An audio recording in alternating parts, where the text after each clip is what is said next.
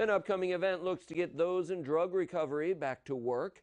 The Southern Tier 8 Regional Board and the Southern Tier Central Regional Planning Development Board are co-hosting an active recovery workforce event. Those in recovery from opioid addiction will be able to attend the 2-hour training to prepare themselves for the workforce. The Appalachian Regional Commission is prioritizing funding for projects looking to help recovering addicts get back on their feet. Southern Tier 8 Regional Director Jen Gregory says this is one of the best ways to keep people on the path to recovery. It's been found that folks who are in active recovery, of course they need support from their family, but it's shown that their active recovery is more successful if they are employed.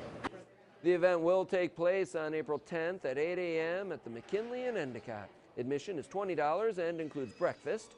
To register, visit southerntiersummit.com.